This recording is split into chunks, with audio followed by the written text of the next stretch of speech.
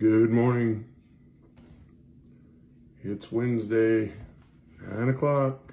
I'm still alive. See if anybody else is on here today. Waiting. Oh, here's Miss Wendy. Glad you're on here, Miss Wendy. Looked like Quam went okay last night. Kosha, tell Nate I said thank you for taking care of that route last night. I am thankful that whatever this was that Teresa and I had, seemed like it was just a 24-hour thing. So we are back at it today. Sounds like the wind has decided to blow again today. Oh, yeah. If I was going to be sick, yesterday was a good day, I guess. It was nasty out. So, but, yep, here we are. So, yeah, that was a crazy one. That sickness was, glad it only was 24 hours. So, we're live. Here we are. Did we really? Oh, that's good, Wendy. Yeah, amen. I love that. Add some more to the account. More little kids trusted Christ last night. Nothing better than that. I'm sorry I wasn't there for that. But good morning. Glad all you guys are here. Glad I'm feeling better. And, you know, I was thinking, though, that if I didn't get better and I ended up dying, go to heaven, I wouldn't have to worry about hearing Pelosi's name. Wouldn't hear Hillary anymore, would I? Oh, dear. That's bad. All right. Well, I got a lot to do today here, so I want to... yeah, it's a good day, right? So, number of things, I want us to look at. Joyce Berry, glad you're on here. Did you get to go home, Miss Joyce? I hope you did. Sorry, I didn't check on you yesterday, so I had all kinds of people trying to call, and I was like, can't answer anything today. But, yes, so lots of things to go on here. I want to share some of these with you, and just today, Miss Joyce gets to go home today. Well, that's good, Joyce, and we'll be continuing to pray for you, and good to hear that. So, first thing that I read this morning was out of Chapel's devotional, and I want to share this one with you.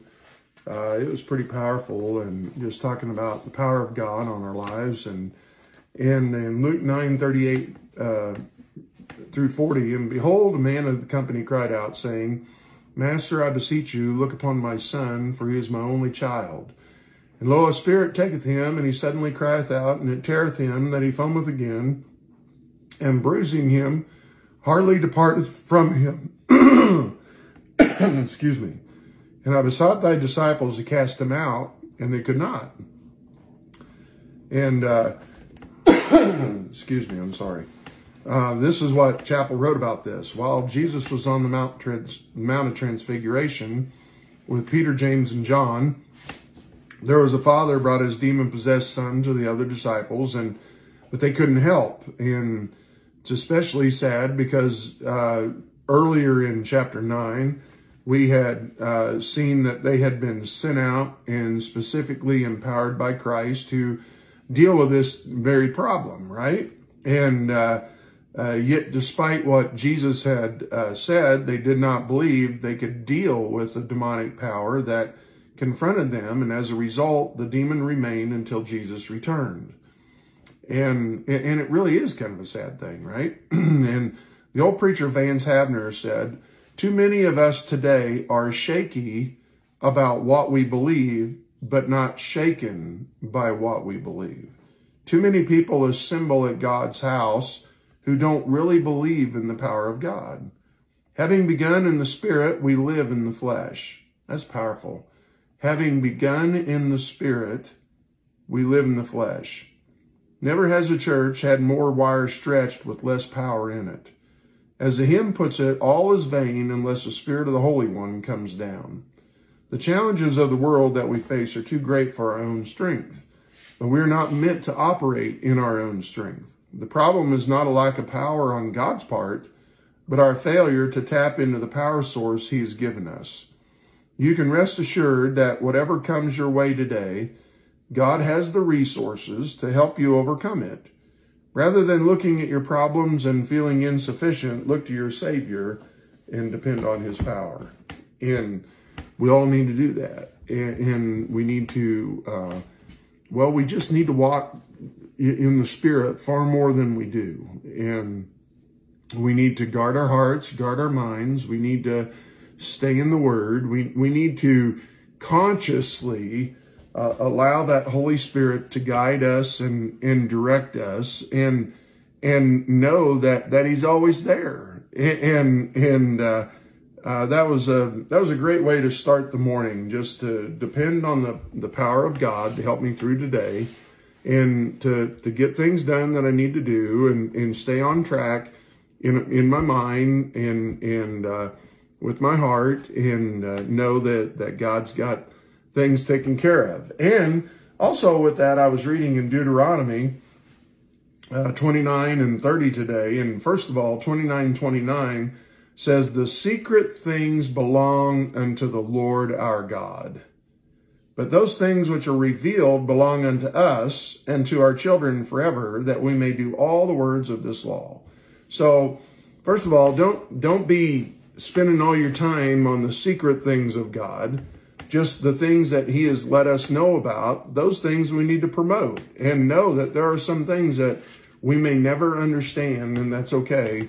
By faith, we trust Him that He's got all things under control, and we trust Him with that. And then He goes on here in chapter 30, and this goes along with a major part of my thinking today in the devotions today, is how that God wants far more than just outward actions in our lives. He wants our hearts. And if He has our hearts, then He'll have our obedience, and He'll have our lives, right? In verse 6 of 30, it says, and the Lord thy God will circumcise thine heart and the heart of thy seed, to love the Lord thy God with all thine heart and with all thy soul, that thou mayest live. Verse 8, and thou shalt return and obey the voice of the Lord, and do all His commandments, which I command thee this day. Verse 10, if thou shalt hearken unto the voice of the Lord thy God, to keep His commandments and His statutes, which are written in the book of this law, and if thou turn unto the Lord thy God with all thine heart and with all thy soul. And it just goes on in verse 15. See, I have set before thee this day life and good, and death and evil, in that I command thee this day to love the Lord thy God, to walk in His ways, and to keep His commandments and His statutes and His judgments, that thou mayest live and multiply, and the Lord thy God shall bless thee in the land whither thou goest to possess it. So here we understand that, there's good and there's bad, and this world is full of it. And obviously He's allowed this to happen so that we, by love, will, in our love, obey Him and walk with Him. And that's what we need to do. Sometimes I get too focused on the inequities of the evil that's going on, and become discouraged or, angry or whatever. Your mind takes off. And I just need to understand that God has allowed those things here to strengthen my faith and to use my obedience as a light to those that don't understand anything about God, and walk with Him. And He ends this in verses 19 and 20, last two verses of chapter 30. I call heaven and earth to record this day against you, that I have set before you life and death, blessing and cursing. Therefore choose life, that both thou and thy seed may live, that thou mayest love the Lord thy God, and that thou mayest obey his voice, and that thou mayest cleave unto him, for he is thy life, and the length of thy days, that thou mayest dwell in the land which the Lord sware unto thy fathers, to Abraham, to Isaac, to Jacob, to give them. And it just reminded me of how important it is to give him my heart. And you know, so often we have, I don't know, just this idea that it's all show. And it's so hypocritical with that. I just have a hard time with the hypocrisy of things, and where people, I don't know, you don't have to share all your garbage, and I understand that, but don't let people think that you got everything together all the time. You know, I mean, it just, I don't know. That's when you get yourself in trouble, and you will you'll end up being a mess. So, and then I read this in Proverbs today, and I read a lot of good things today, but time-wise, I don't think I can share them all. But Psalm 77, I read Psalm 77 today, and it starts off, it really is a psalm of desperation. And you read it, and he just really having a struggle with some of the things that are going on. And but then he says in verse 11, here's how he cures those issues. I will remember the works of the Lord. Surely I will remember thy wonders of old. I will meditate also of thy work and talk of thy doings. You know, sometimes we'll get overwhelmed too. And this psalm is powerful in that. Those first 10 verses of Psalm 77 are pretty desperate. But he says and he never says just stay in it and dwell in that and live there. That's not at all. He goes on then in verses 11 through the rest of the psalm that he remembers the works of the Lord, and he remembers the wonders of old, and he will meditate on God's work, and he'll talk of thy doings. I mean, we need to do the same thing, and remember the things that God's done in your life, and look back to those at times to encourage you, and then meditate on that, and meditate on who God is. Right? Stop being overwhelmed by your thoughts that you're having. Stop with that and start thinking about God and thinking about who he is and the promises that he gives us in his word, and then talk of them. Tell others about them. You know, one of the best antidotes to getting out of the funk that you're in is by starting to focus on others. And as you focus on others and helping others, you'll find that it will heal you. And God has made us that way. And that's why the society is so against that. And culture tries to teach against that, you know, and instead give your heart to serving the Lord and loving the Lord and obeying him. And he'll use you as a tool and help you to heal and to be stronger in your walk, and how we all need that at times, and allow God to use you. And then I read this one in Proverbs 12 today, in verse 20. It says, deceit is in the heart of them that imagine evil. Okay, we know that, right? But to the counselors of peace is joy. You know, I think that we're in a crazy world, and judgment's coming. I mean, you look at the smugness of Governor Polis as he signed that abortion bill on Monday. The smugness that he had, you know, just the wickedness of that. I don't know, but you see a lot of those things, and you see a world today that's full of hatred. You see a world that's full of deceit and wickedness and all of those things. And And yes, judgment is coming. And we need to preach and teach judgment is coming. Absolutely. You need to get your heart right with God and do the right things. But sometimes in all the hatred and everything, you ever given thought that sometimes people just need to hear that there is actually someone out there that cares and that loves them. And we need to be a counselor of peace and joy. The gospel, what does the word gospel mean? It means the good news, right?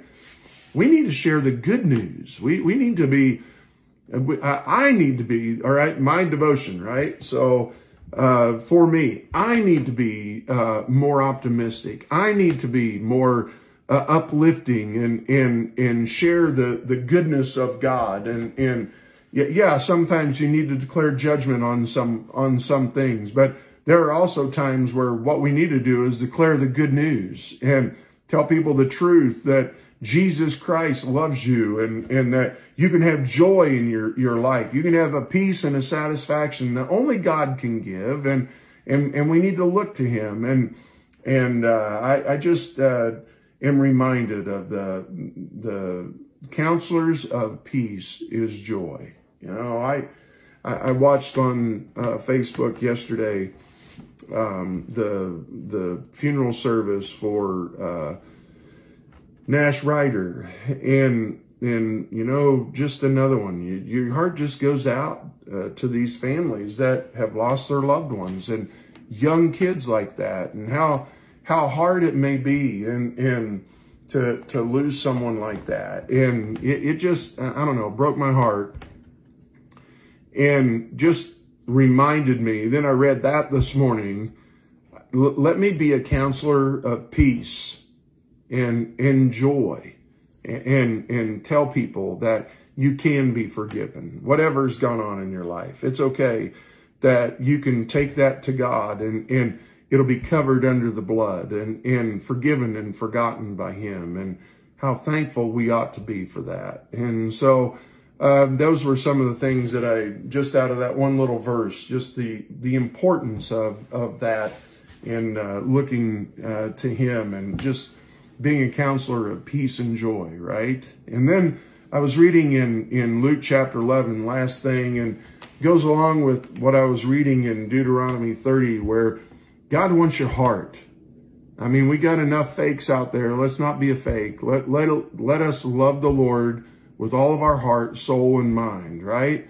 And in Luke 11, starting with verse 37, he started dealing with the Pharisees. And this is what Jesus told the Pharisees. He said, and the Lord said unto him, now do ye Pharisees make clean the outside of the cup and the platter, but your inward part is full of ravening and wickedness. Ye fools, did not he that made that which is without make that which is within also? I mean, they were really good at putting on a really good show. And I mean, he went right after them. And then this is what the lawyer said in verse 45. Says, then answered one of the lawyers and said unto him, Master, thus saying, thou reproachest us also. So now the lawyers are mad at him too. And so what does he say to them? Woe unto you also, ye lawyers, for you laid men with burdens grievous to be borne, and ye yourselves touch not the burdens with one of your fingers. Woe unto you, for ye build the sepulchres of the prophets, and your fathers killed them.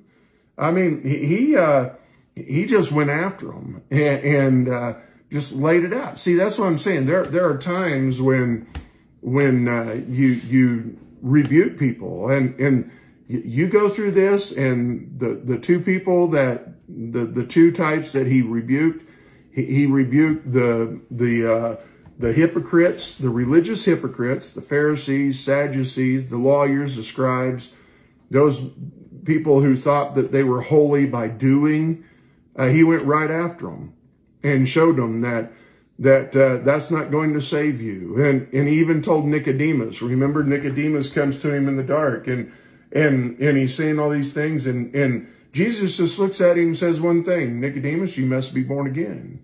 And they're showing us that works will not save you, ever. It's all in the grace of God. And so here they're putting burdens upon people, and he's calling them out for that. And you know what happens when you start preaching against religion and start preaching a relationship with Jesus? Well, the religious zealots will get very angry with you. And it says, and he said these things unto them, the scribes and the Pharisees began to urge him vehemently and to provoke him to speak of many things, laying wait for him and seeking to catch something out of his mouth that they might accuse him. And that's always going to happen. You know, the world is going to try to trick you up. The religious zealots like that are going to try to trick you up. And Jesus is real. And it's a relationship that we have with him. And with that relationship, then we give him our heart, our soul, and our mind, and our body. And we allow him to guide us and lead us in what we do, what we don't do.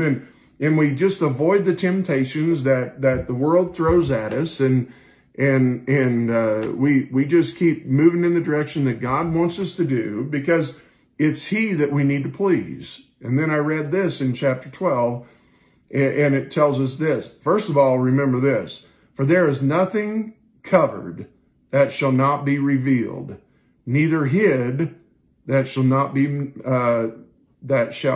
known. So live transparently with God, and just know that he's got things, and we lay them at his feet. And when we mess up, we lay it at his feet. We confess it to him. We get it right with him, and then we move on. And we just could care less what other people think. And this is what he says later on, verses 4 and 5. But I say unto you, my friends, be not afraid of them that kill the body, and after that have no more that they can do. Well, they can't do anything to you after they kill you, right? So what is it? But I will forewarn you whom ye shall fear. Fear him which after he hath killed hath power to cast into hell. Yea, I say unto you, fear him. That's the one that we fear. And here we know that if we're forgiven, then we have the promise of heaven.